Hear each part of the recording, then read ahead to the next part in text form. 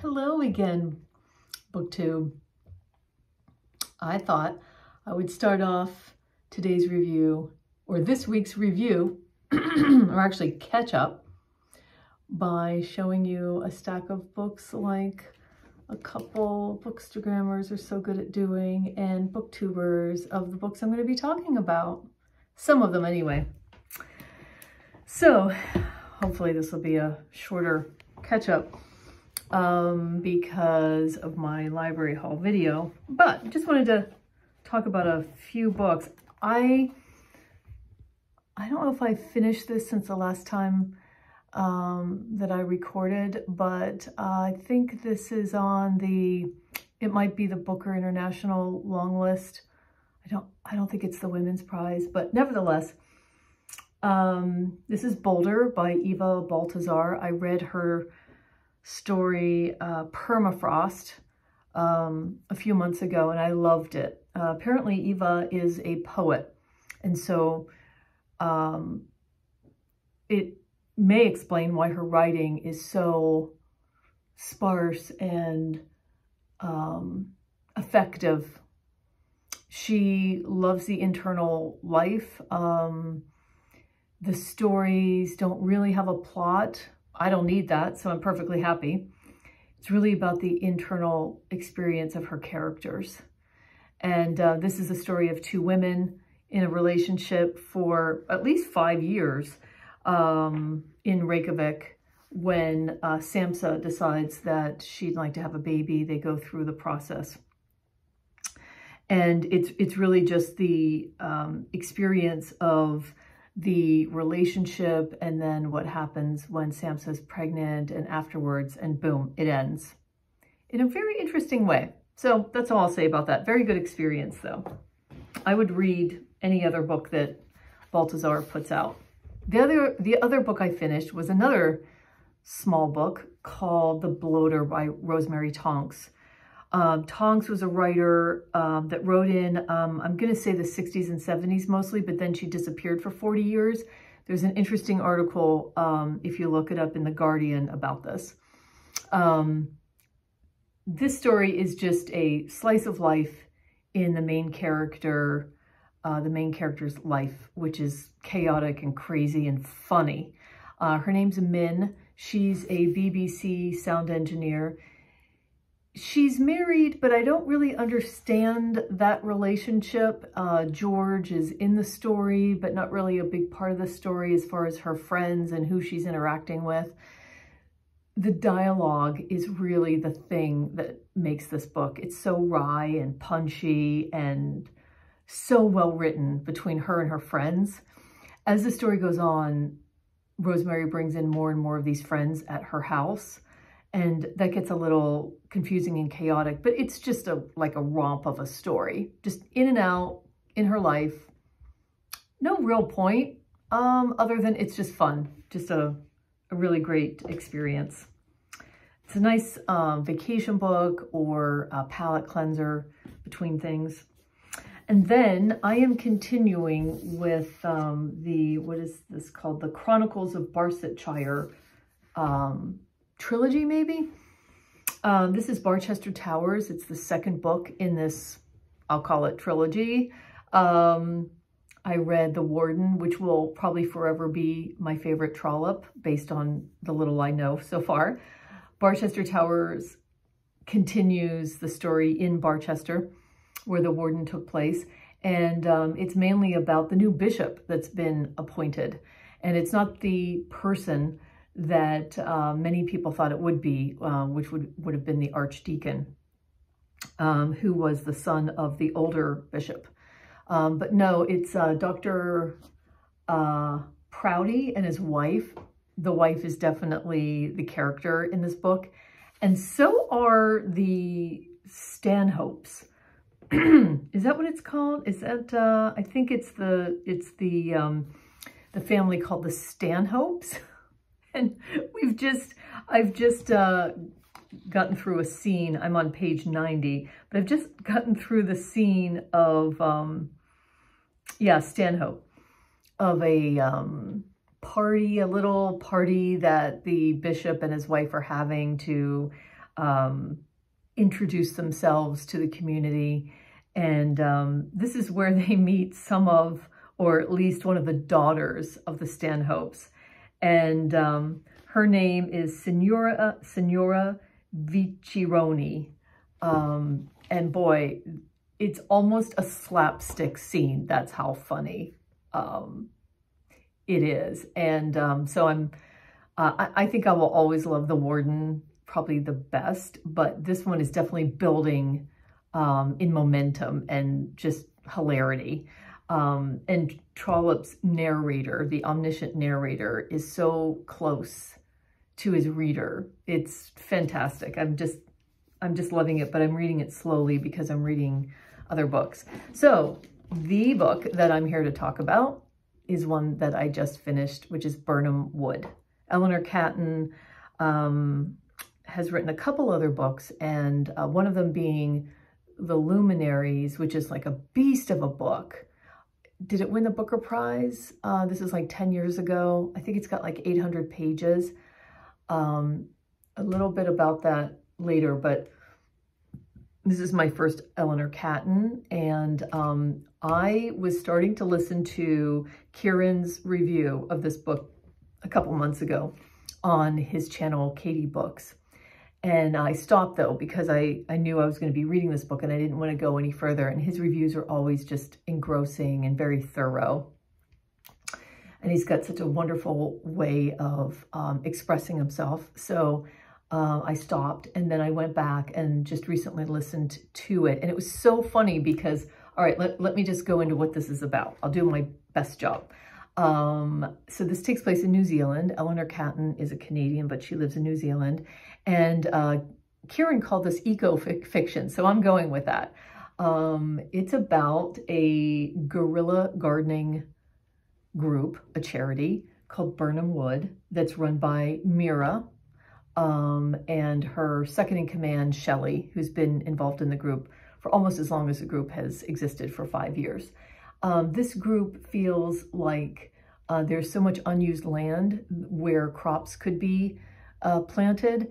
And so they go about doing that whether they have permission or not, along the roadside, in abandoned lots. And they have their eye on a property. This is in Thorndike. They have their eye on a very large property that has just had a landslide happen on it. They feel like there probably won't be that many people around. The roads have been cut off, and they can start planting their crops there without anyone knowing. They take the crops and they give them to the community, people in need, and then they also use some of the crops themselves, so they don't have to buy them. And but they're always strapped for cash. They've never been solvent. And the land is owned by a wealthy guy named Sir Owen Darvish. And it wasn't clear to me what he's doing with the land. So some of this book was a little confusing. It lost me in some areas, but I didn't really try hard to understand. I just kept going because it has such wonderful momentum. He's selling the land. Mira knew that the land was for sale, and then it was taken off the market, and it was a mystery why that happened. But actually, Darvish was in conversations with an American billionaire named Robert Lemoyne to buy the property. And it was clear that Lemoyne really wanted this property. Lemoyne has made his wealth by having this aviation industry technology business, drones and such. And I think we're told in the book that I'm saying I think because it's a little confusing, but I think he's wanting the property to mine for rare earth minerals, but he's acting as if he wants the land to, as a place to go to when the earth blows up from environmental problems, climate change. So Mira goes to the land and without anyone's permission, she starts staking it out. She runs into Lemoyne, and it's apparent that there's some kind of connection, but they are at cross purposes. He is a super capitalist, And she's running this nonprofit. He's never been philanthropic, but he ends up offering to give her money. And he says it's okay for her to plant crops on the land. So that's interesting. She's excited. But then there's a lot of people in her group are saying, like, why would he be okay with this? Why is he so eager to give you $100,000? So it's an interesting story about cross purposes, about two people on, I guess you could say, different ends of the spectrum, politically even, and everybody's a little confused about what Lemoyne's purpose really is, and can we trust him? And Lemoyne's an interesting guy, and you can see that, you wonder, you're not told from the outside how genuine he really is. So Catton doesn't reveal everything. The characters are so well developed in the story. The plotting is done really well, and the momentum builds as the book goes on. This became a book that I didn't want to put down. And I ended up finishing it at lunchtime. And it's not a time of day that I normally would read. So, but I really needed to finish the last 50 pages or so. And boy, was I surprised by what happens. Kiran, it was so funny because as I was reading this book, I was explaining to someone that I felt like Robert Lemoyne was like an Elon Musk / Richard Branson type character. I say that because when he was coming back to the property to meet some of the other people from Birnam Wood, and they were having this like kumbaya thing, he brought this like acid that he was micro dosing. And so he's that kind of person. That's why I felt like he was a combination of the two people. And Kiran called him an Elon Musk type person. So I just had to laugh when I heard that. This has really made me want to dig into the luminaries. I've actually downloaded the sample because I don't think I'm at a place where I'm going to read an 800-page book right now, but I think I might in the future. So really great.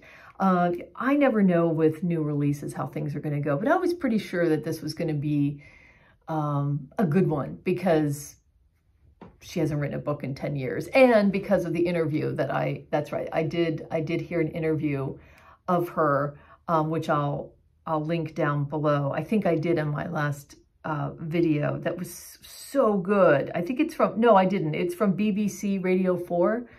I do want to say that almost a little halfway through that interview, she kind of gives a spoiler. So be aware of that. You might just want to listen to a little bit of the first half and then cut yourself off. It wasn't really like an out and out spoiler, but it gave me a clue as to what might be happening. It was still not clear though. So excited, so happy that I read that. And then the other things that I still have from my library haul, which I'm not sure about, are the guest lecture. I did start reading a couple pages of this, but I haven't really gotten anywhere yet.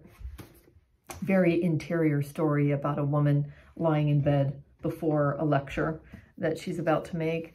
And then still this, A System So Magnificent It Is Blinding, which is a Booker International Prize long list contender. And now I know why there's this cute monkey on the front. As I'm just a little bit into the book, we're hearing the story of one of the twins who is, I think his name's Malcolm. Sebastian. His name's Sebastian. And he works in a lab and he's looking after this very unique monkey. So that's all I've as far as I've gotten, and we'll see. I have some really enticing library holds to pick up, so I don't know yet how this is going to go. So that's all I had.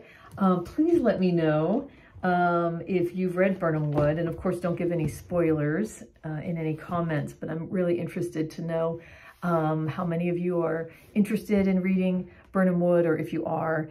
And also if you've read any of the other two Eleanor Catton books, especially the Luminaries. I hope you have a wonderful week. I may not be able to wait, and I might be sharing my library haul. I don't know yet, but I hope you have a wonderful weekend. Thanks for tuning in.